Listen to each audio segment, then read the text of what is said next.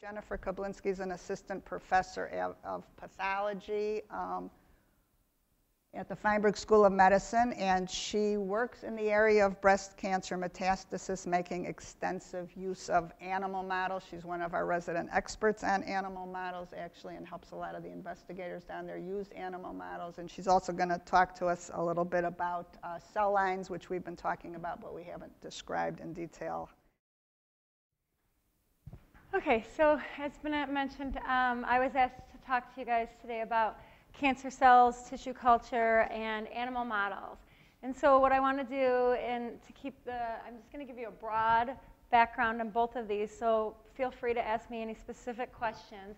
And I'm going to try to give you examples of some of my research and how they fit in using tissue culture and animal models. And so to start with, I just had these pictures up. This is breast cancer cells growing in plastic on a tissue culture dish, and they're labeled with M-cherry fluorescent protein, so they're stably expressing this protein.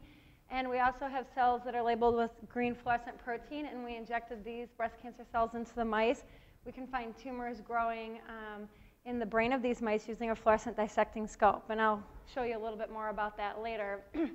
But I just wanted to point out at the beginning that there's so many different tools out there to use to look at your cancer cells too, and these are just two of the examples of fluorescent proteins you can use to see your cells. So I want to give you a background just about thinking about that when you're doing these studies and looking at cancer cells and tissue culture, you need to think about the broader picture too. And I know Dr. Munchie will talk to you tomorrow about the tumor microenvironment and metastasis, but I'm going to give you a really brief overview here. So here we have a normal breast duct, and it's made up of epithelial cells, myoepithelial cells, and then the basal lamina, or basement membrane, which is made up of proteins such as laminin, fibronectin, collagen, spore, and proteoglycans. And then surrounding it is more extracellular matrix, which is usually something like collagen 1. And then fibroblasts reside here, fat cells in the breast, and immune cells. And all of these things are interacting and forming the architecture of the duct and of the breast, and also are very important in what the cells are doing. And then in order for the cells to invade and metastasize, I'm sure you've learned this morning more about abnormal proliferation occurs, and then the cells break through this basement membrane. So here they're interacting with the basement membrane. And then they start to interact with the stroma and the stromal cells even more, and there could be direct contact. In order to metastasize, they must move into or it's thought that they move into the vasculature or into the lymphatics. And here they're going to interact with lymph cells or possibly endothelial cells, platelets here. And then once they move out of the circulation into other organs, in order for it to be a metastasis, they must proliferate at the site and grow. And an important step in all of this also is angiogenesis, the growth of new blood vessels. So all of this involves a variety of interactions of the tumor cells with all of this environment. And I just want to point out, too, that I have cells here labeled green. As I was saying, we use a green fluorescent protein. And there's different steps, as I'll tell you about, like in using animal models. And here, the cells are labeled green. We inject them into the circulation, and then you can detect them in the different organs, as I showed you. So, and there's different steps of this process that the different animal models we'll be talking about, we'll look at. So what's tissue culture? It's a tool for the study of animal cell biology using convenient in vitro model of cell growth. We're trying to mimic in vivo cell behavior in vitro. And so some examples are looking at mechanism of cell cycle control, detection and function of growth factors and hormones, and the study of specialized cell functions and cell-cell and cell matrix interactions. And I'll talk about this a little bit more in detail. This environment is usually highly selective in a defined environment, which is easy to manipulate, so that we can look at just certain aspects. And one example is cell signaling pathways, when we're interested in what's going on inside the cell to cause, for example, the change in this nodal protein that Bennett talked about. So we can use a very defined environment to look at what causes the changes. So there's a couple different types of tissue culture, or cell types you'll hear about as primary cultures versus a cell line. A primary culture is usually freshly isolated from tissue source. And for example, the tissue is freshly removed from the human patient or a mouse. And these cells usually have a finite amount of life, so that you can only subculture them, perhaps 3 to 10 to 15 cultures, and then the cell line will die out. A cell line is usually established from a primary culture, and this is a continuous cell line that's transformed or immortal. And some tumor cell lines can transform on their own. Sometimes we use viruses to transform them to keep them growing. And so there's cell lines that have been probably passed out there over 500 times or more. So there's also monolayer versus suspension types of cultures. Monolayer cells migrate and proliferate by attachment, and so they're considered anchorage-dependent growth. And these are commonly exhibited by most normal cell types. Many tumor cells exhibit anchorage dependence, but they can grow usually in suspension. And so a suspension cell can proliferate without attachment, and that's considered anchorage-independent growth.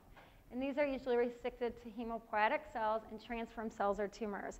So most leukemia cells, you'll see they'll grow in suspension. Many tumor cells from epithelial origin will grow attached. But if you take them off the tissue culture plate and put down something like agar where they don't have to attach to it, they'll usually survive where a normal cell won't. So that's a hallmark of a tumor phenotype. So things to consider when doing tissue culture. You want to think about the culture surface. Usually the tissue culture dishes are coated with a positive charge. So if you try to throw your cells into just a petri dish that might be used for bacteria, you might find that they're not growing because they weren't able to attach. You also want to consider matrix coating, and as I talked, and we'll talk about a little bit more, interaction with the basement membranes can be very important. And some tumors won't grow only on tissue culture. They need plates. They need some matrix to grow on. Some cells even use a feeder cell layer. You want to think about your media formulation. Do you want to define the media where everything is known that's put in there, or is it okay to just add serum, which provides a lot of growth factors, matrix proteins, and hormones, but you don't know exactly what's in there? And sometimes you can let the cells grow in the serum and then remove it, so you have a defined media doing some of your signaling assays, for example.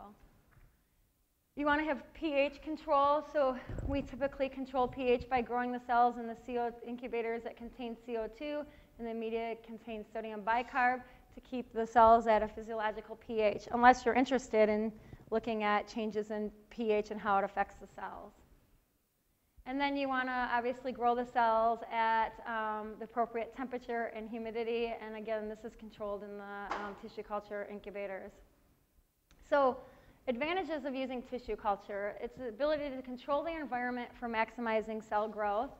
You can characterize your samples, and this can be done on a very economical scale, and you can scale up or down, and you can look at mechanisms, again, having a very defined situation.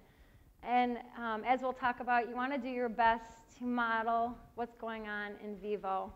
But the limitations are, when you take the cells out of their environment, there's sometimes markers that aren't expressed, and you have loss of some phenotypic characterizations typical of the tissue from which the cells are isolated. You have genetic instability, and Bennett just talked about how tumors are heterogeneous. And so if you have some tumor cells that are growing very fast, after 30 passages, they're going to overgrow those cells that are growing slow. And so now what you looked at from the cells at passage 1 is going to be completely maybe different result from what you have at passage 30, and that's very important to consider. Here we have, usually most people are looking at cells just, again, grown on tissue culture dishes, so you're looking at 2D versus 3D, and again, I'll talk about how you can overcome this limitation. And then there's a loss of cell-cell interactions and a loss of systemic components involved, like the hormone regulation that you would have in vivo. So you just need to think about all of these things of what you're missing when you're just looking at a tumor cell on a tissue culture dish. So here's the other factors that affect the behavior in vivo, and it's basically reiterating what I just said, but the local microenvironment is important because of the metabolites, the local growth factors, the extracellular matrix, and the architecture that is involved there with the interaction with the extracellular matrix. You have cell-cell interactions, and then the circulating proteins and hormones. So one way to get around some of this in vitro is we can do some three-dimensional modeling. We can look at the growth of tumor cells on a 3D matrix like Matrigel or collagen-1 gels. And Matrigel are also sold as basement membrane extract. It's derived from a tumor that's secreting a lot of the basement membrane proteins, such as laminin, fibronectin, and the collagens and the proteoglycans.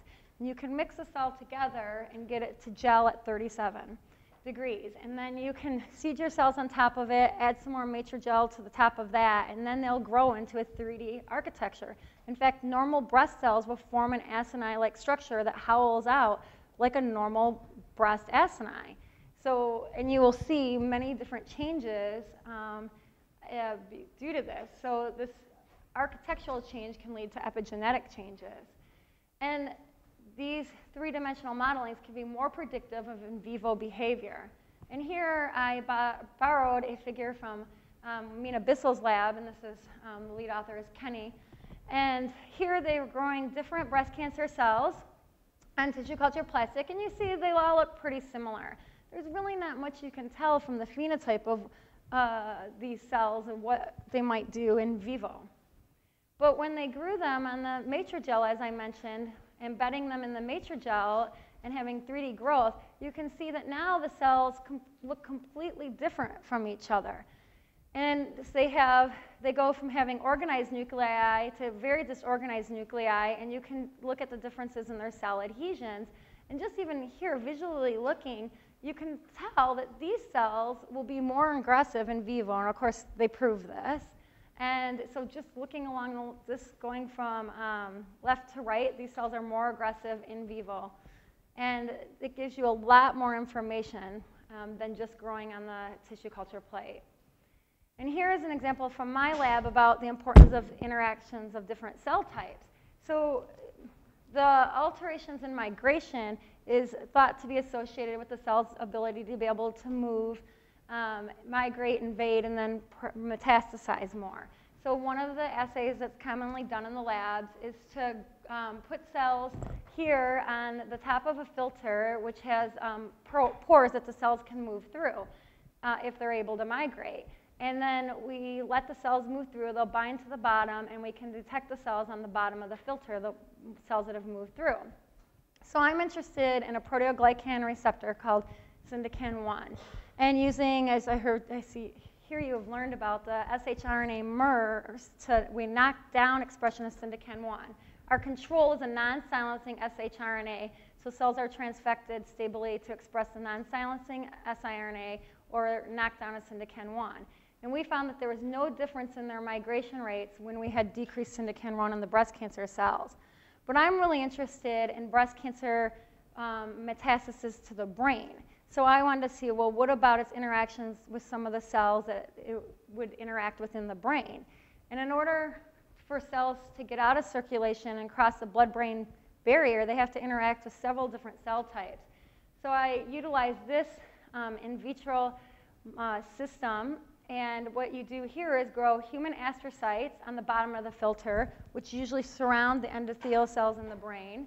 You grow endothelial cells on the top of the filter, and you let them grow for 3 days, and they form a very tight barrier that even BSA will not pass through.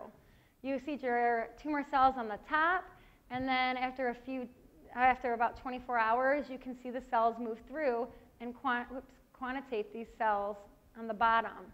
And now we can see that the cells that had knocked down expression of syndecan-1 are indeed moving slower through this, migrating slower through these cells. So this interaction of the cells is very important to see an effect. And as you'll see in a minute, I'll show you how this does mimic what's occurring in vivo. So moving on to the animal models, there's several different types of animal models, and I'm just going to briefly go over these. There's the xenograft models, which is an engraftment of human tumor cells into mouse or rat immunocompromised mice, or rodents. And so you need to have immunocompromised mice so they don't reject the human cells. These two models are usually predictable and have rapid tumor formation for the known models. And here you can look at human tumor growth, and it can be advantageous when targeting with a human-specific drug. You can inject the tumor as subcutaneous, so just underneath the skin, and these tumors are really easy to monitor, and a lot of drug companies do this so that they can measure the decrease in the tumor formation when they treat with a drug. The other models are transgenic and knockout models, and these are altered expression of genes in mice and/or rats, which leads to tumor formation. They represent a more natural in vivo history of tumor development. So it starts out from a hyperplasia, moves on into malignant disease, and usually then there's the normal interaction with the stroma. Angiogenesis occurs at a normal rate, where with the xenografts, you're throwing in highly malignant cells usually, and they grow very fast, and so their interaction with the stromal components, at least it's something, but it might not be as good as in these transgenic and knockout models. And you have a fully immunocompetent animal. The immune system is very important in tumor growth, and so that's a big negative of the xenografts, is that the immune system is compromised. Here you can also use the altered gene expression can be targeted to specific organs. For example, an MMTV promoter targets expression or knockout to the mammary gland, but it's not completely specific. You might get tumors also in the salivary glands.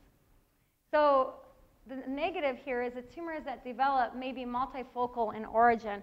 So what are these tumors in the salivary glands secreting that could be affecting the mammary gland tumors? And this might not be what would occur in a human patient.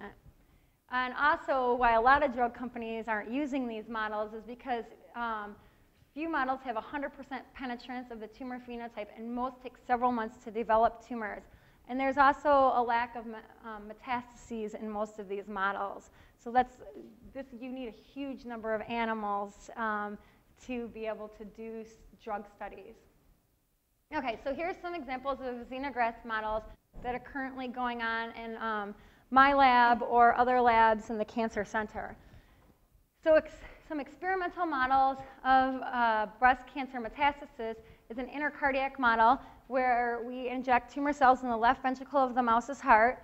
The tumor cells then can move throughout the body, and you can find metastases in many different organs. A more simple experimental model is to just tail vein inject the tumor cells, so an IV injection, and you can see mets then usually only in the lung, sometimes in the liver, depending on the cells. In fact, in Krein's lab, they now have a cell line that'll even go to the bone. It's so aggressive. The downside of these are they're experimental in that they're only looking at the later stages. You're looking at cells getting out of the bloodstream and then growing, but you're missing the beginning steps.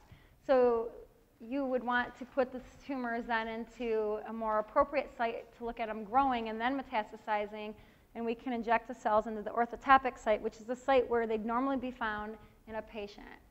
So we can, from breast cancer, inject the cells into lactiferous duct, and then we can look at primary tumor growth and spontaneous metastasis, so then you're looking at all of the steps of metastasis. We can inject right into the bone, because this is a site that you would find in patients. A lot of breast cancer patients, unfortunately, have bone metastasis, so we can inject them right into the bone.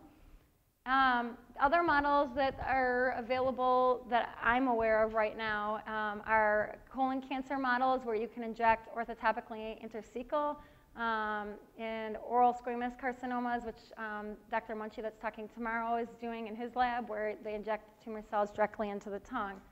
And if you're interested, this is not all-inclusive because not everyone's signed up, but there are some examples of different animal models in the cancer center here.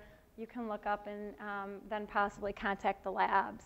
Okay, so I just wanted to show you a little bit of my work and then about using these model systems. So here again, I'm using the same cell lines, the cell lines that were have the knockdown Syndican 1 or the control, and we injected them into the left ventricle of the mouse heart.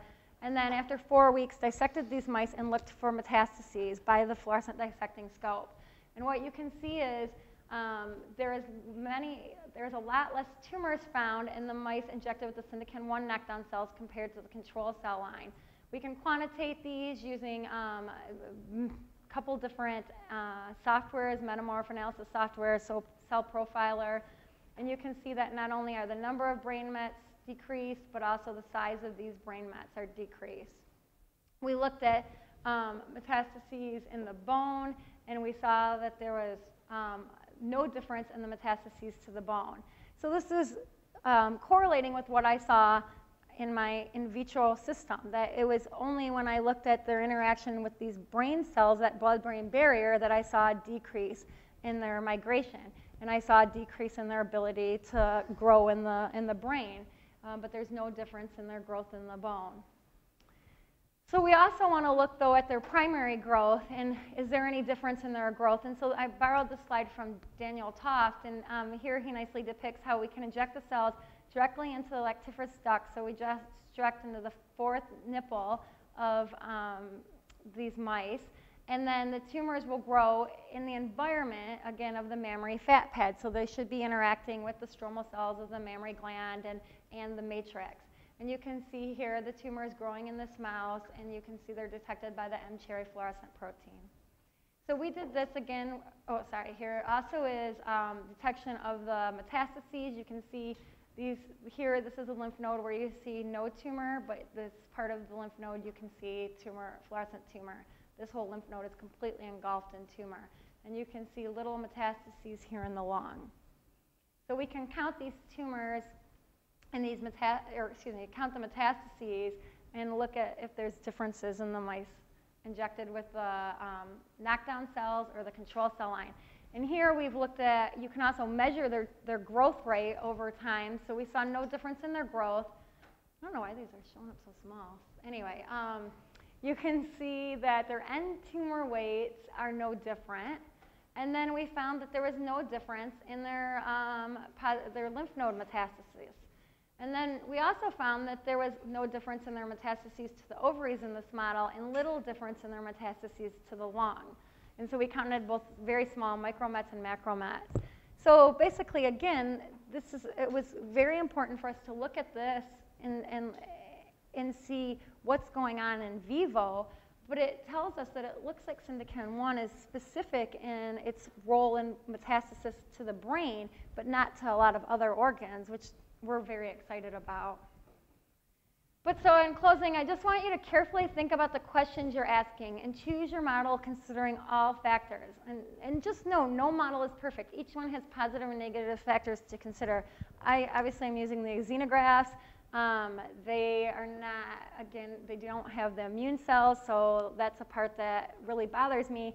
But there's no good transgenic model where I can look at brain metastasis. So this is what I'm going to deal with to look at it. But you just need to think about all those positives and negatives and know that where your limitations are. Any questions? Yep. Do we have any chemical carcinogenesis-induced models? I don't know if other people on campus are, but there's like skin cancer models.